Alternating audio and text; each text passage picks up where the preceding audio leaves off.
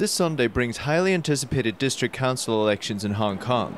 There are 479 district council members and 452 seats are directly elected by the people, all of which are up for a vote.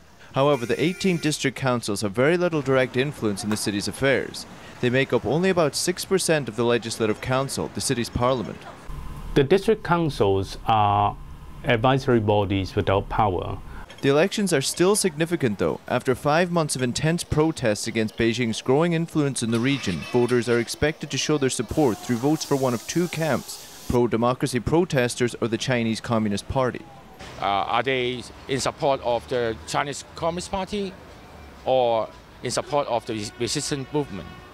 One of the protesters' demands is universal suffrage, a system where everyone gets a vote and everyone's vote is equal. This was guaranteed when the UK handed the region back to China in 1997.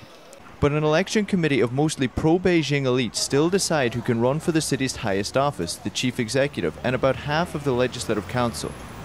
We were promised universal suffrage in choosing our chief executive and all members of the legislature.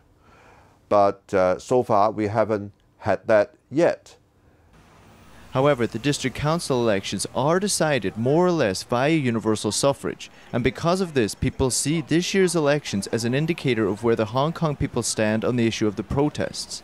And the pro-democracy camp certainly wants the results to demonstrate that its cause enjoys the support of the people. There had been concerns that the government may cancel the elections, but things have been quieter for the past few days, and as of Friday night, it looks like all systems go. Paul Graney, Entity News, Hong Kong.